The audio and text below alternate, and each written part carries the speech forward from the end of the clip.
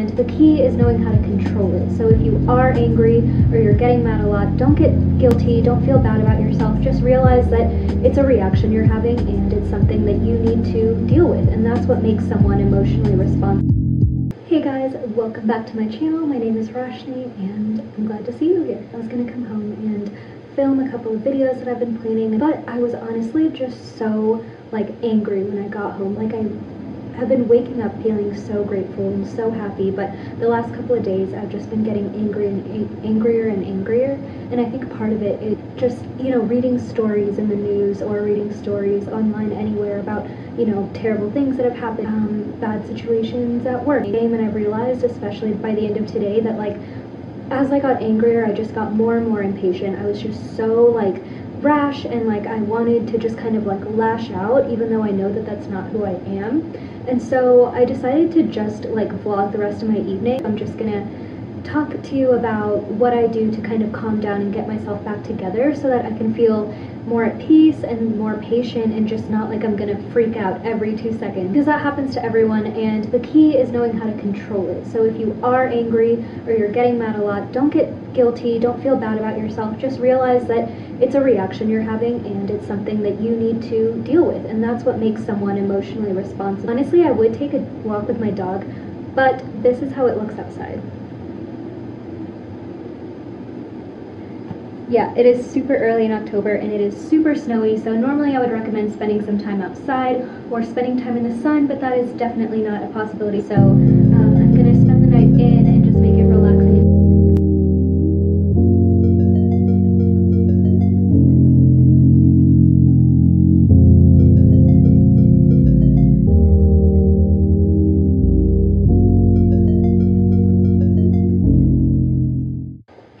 So something else that I think is really important, especially when you're angry and especially when you feel like you don't want to deal with anyone, is actually to remember that you care about other people and remember who you care about. What I mean is that you can use this time to do something nice for someone else without necessarily being there, Also, it doesn't have to be about the person that you're mad at, but just reminding yourself that you do care about other people. So whether it's taking the time to go and find someone their Christmas gift, or making something for someone, you can still do those things alone, but at the same time be thinking of someone else. And I think that that's a really good way. Sometimes when you're angry, you just feel bitter, and that's something that was really hard for me with the whole self-care and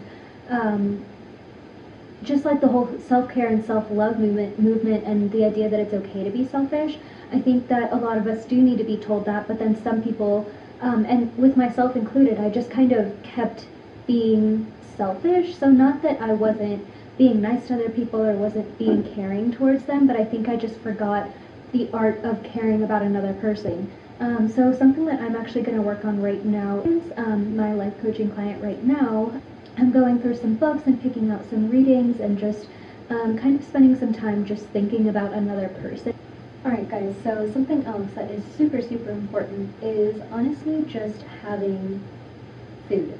Having good nourishment makes such a freaking difference. And honestly, I don't think I ever fully got hangry. I didn't always feel emotionally until recently. That's honestly a huge part of dealing with anger, is making sure that you're taking care of your physical body. And there is something called the gut-brain axis, where your gut and your gut health and your gut bacteria is actually connected to your brain, and there's an axis and kind of an information path that goes back and forth, and it tells you how much it really is important to take care of your physical body, take care of yourself internally, especially, so that you are teaching your brain to think positive thoughts.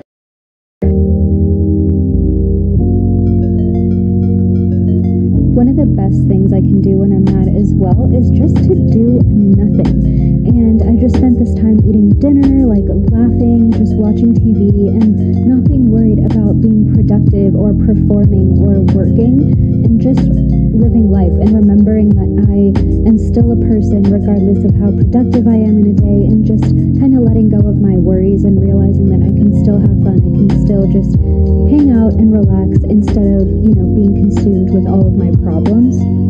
During this time, just take a step back and remember all the things that you love or that calm you down, and things that you appreciate in your environment without any extra pressure of solving your problems or figuring everything out today. Just take a little time, give yourself a break. Something that kind of indirectly happened this evening that also helped with my anger was just staying off social media because I wasn't scrolling through things, I wasn't playing a game or anything, and that really does help a lot with anger, especially when you either feel like you're misplacing anger or you feel like frantic and kind of anxious as well, because sometimes you get angry but then you're like restless, you know what I mean? Like you feel like you need to go from one thing to the next, so you're like tweeting a bunch of things and then going and playing a game, and then the second you lose, you like go onto Instagram and look at certain people's pictures. Like no matter what it is, there's always something that can be toxic about social media. So it's good to avoid it, but it's also good to have other things that you're doing so that you're genuinely not just sitting there being like,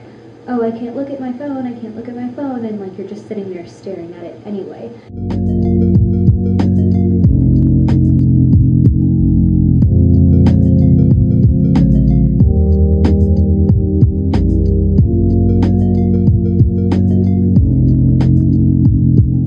Hey guys, so obviously it's a different day now. My camera actually died while I was recording my outro, so I apologize about that.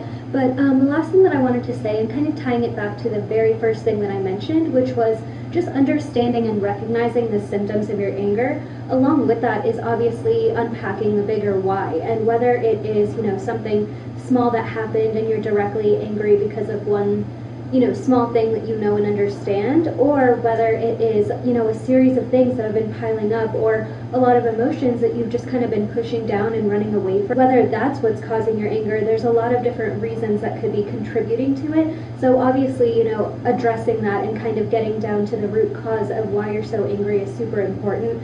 But obviously that is kind of a big project and a lot of emotional work to get through.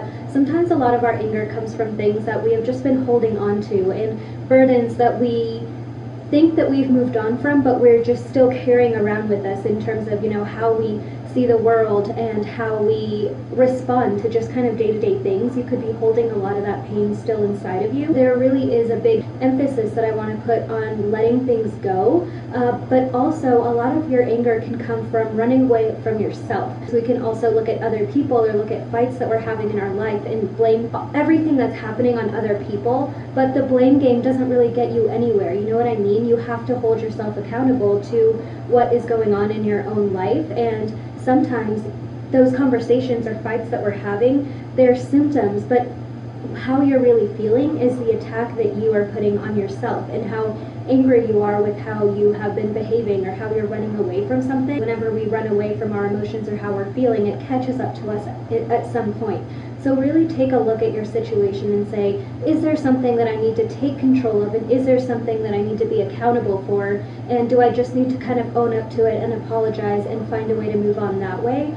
Or is it something that I'm just carrying with me that maybe happened in my past, but I just can't seem to let go? And like I said, these are, you know, things that take a lot of emotional work and a lot of time to get through, but identifying a problem and working on it and kind of knowing that there's an end in sight is so much better than just running around and constantly being angry. So that is all I wanted to say for this vlog. Thank you so much for watching, and I hope that you enjoyed this kind of spontaneous vlog that I made.